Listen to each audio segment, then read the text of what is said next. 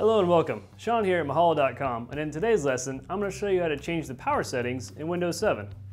Power management is managing your computer's power consumption by turning on and off features. To access your computer's power management, click on the Start menu, then click on Control Panel. From here, click on System and Security, then click on Power Options. From here you can set a profile for your computer, whether it be balanced or high performance. And you can even set a profile for yourself by just clicking on Create a Power Plan.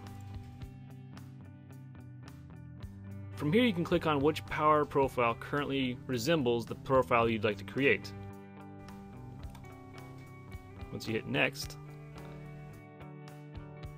you can decide the time limit before your display turns off, and also the time limit before your computer goes into sleep mode.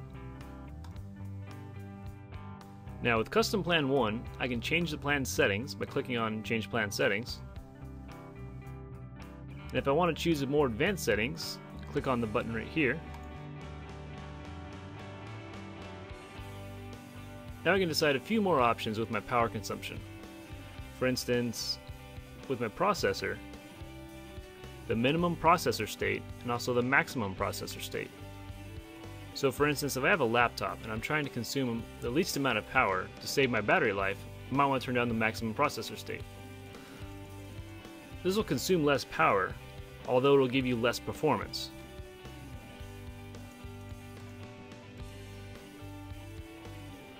You can also decide when your computer goes to sleep, how to wake it up, when your hard disk turns off, and a few other options.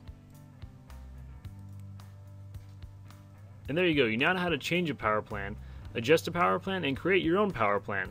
And with these tools you should be able to save power, and if you have a laptop, hopefully save battery life.